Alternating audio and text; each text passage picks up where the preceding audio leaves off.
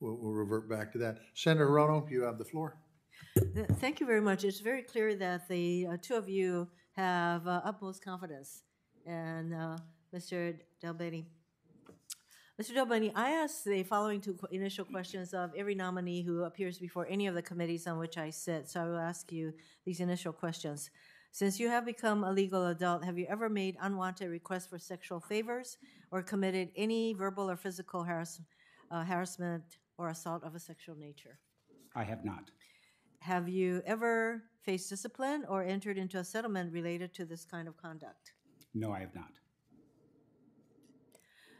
So one of the major issues that we've been tackling in the VA is the issue of the electronic health records, and I note that your responsibility explicitly does not put you in charge of the electronic health record modernization program. And I'm just wondering why not, because you're the guy, you're the IT guy.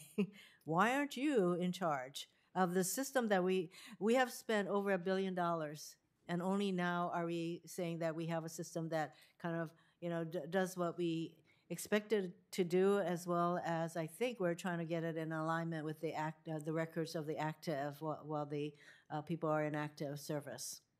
Well, thank you for your question. There was a reorganization, as you well know, in the VA that was announced last week of creating an executive director who would be responsible to the deputy directly, the deputy secretary, to really focus on that project, and then functional leaders underneath that would really take the perspective of healthcare and the patient, of IT and policy. And so I think that the goal there is to get somebody really, really focused and have the deputy secretary really dig in and lead that and feel that sense of responsibility. Having said that, I believe that there's an opportunity for me to take the experience that I've had in the private sector and in working on the Affordable Care Act's website to help.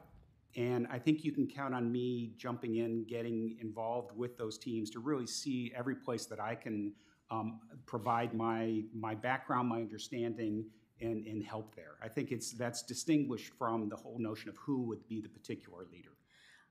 I think that whoever is going to be leading EHRM has to have the kind of background and experience that apparently you have.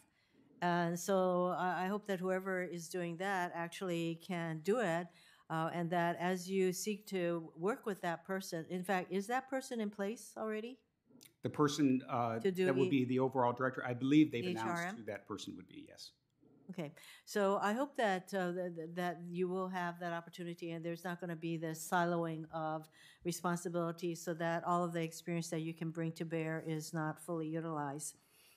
As we look at IT challenges, so clarify for me, because you are going to be the assistant secretary for information and technology. So is it information to the veterans themselves that you would be also responsible for? It's the systems that service or that care is delivered via. And so if you think about the main systems that are IT systems, being responsible for how they're developed, how they're maintained, and ultimately how that capability is delivered to the end user. I really think that it's important to look at it end to end in that way. If you think about, there are people who build systems and think about it only from the perspective of, does it do exactly what it's expected? I think you have to start with, what are you trying to accomplish for the end user? And that's how I approach things. Isn't the end user the veteran? Yes, it is.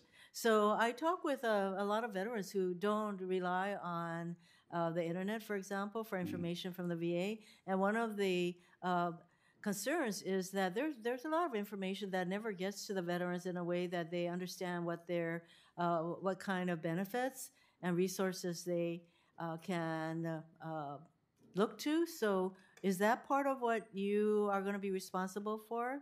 That this information actually gets to them? I think you're talking about some of the complexities that exist in the problem of actually serving veterans with these systems.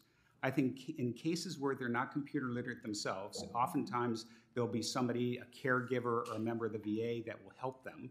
but you also have to go back to not just the vets that are computer literate, but the entire population, and figure out, are they all getting care, and what can you do to actually improve care, even if you're less literate in the systems themselves. So it becomes a complex and multifaceted problem.